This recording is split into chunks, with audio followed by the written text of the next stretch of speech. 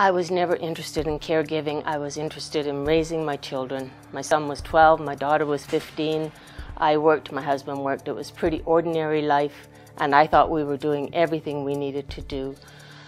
One weekend, May-long weekend in 1999, my daughter went on a camping trip with her friends. They were just down a few miles away from her friend's farm, and her friend's mom phoned me and said there had been an accident.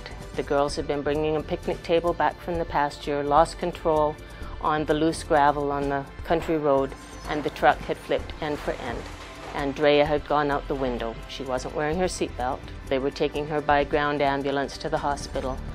I said I would meet them there, and I hung up the phone, looked at my hands, and my hands were going like this, and I thought, oh, maybe I shouldn't drive.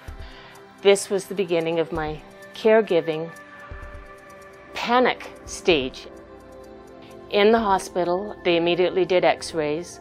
Her spinal column had been broken in her neck, so our daughter was quadriplegic, and they call that a catastrophic injury, and it's an appropriate name. It was catastrophic in many, many ways. It took a few days to realize it, but at that stage, we had stepped out of our life and into something brand new. Things that I had thought were so important, none of that mattered anymore. All the focus became the hospital and this new learning curve and trying to understand. It was like being on a new planet, and that was the only thing that mattered. So I needed to always make sure her needs were met first. I was getting more and more exhausted. I came to a point where I felt that the only option I had to get somebody in to properly take care of her was to kill myself. I went to the hospital and I told them my situation, and they admitted me right away. I woke up one morning and I made a list, sitting at a little desk there in the psych ward.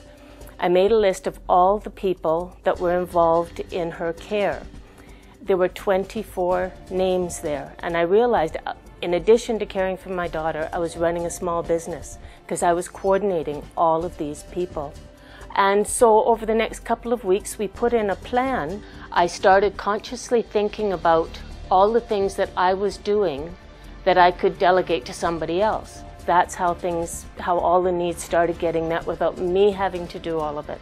That was a huge piece. And then my daughter got her mom back, which was important. A friend told me once, she said, you can hire people to do the chores, but you can't hire another mom.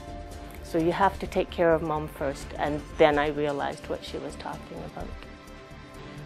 One of the biggest challenges I found with having a teenager that was newly disabled was I wanted to be mom, but she also needed her independence so that she could go out and learn and grow and separate from her dad and I and make mistakes.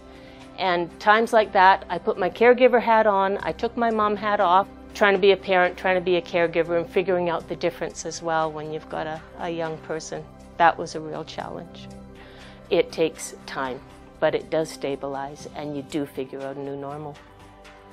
A point came when I did find out about the Alberta Caregivers Association. The affirmation of, yes, caregiving is hard, yes, there are victories in it, yes, there are challenges in it, and yes, you just have to kind of get through it, was a large part of the support that I had from them.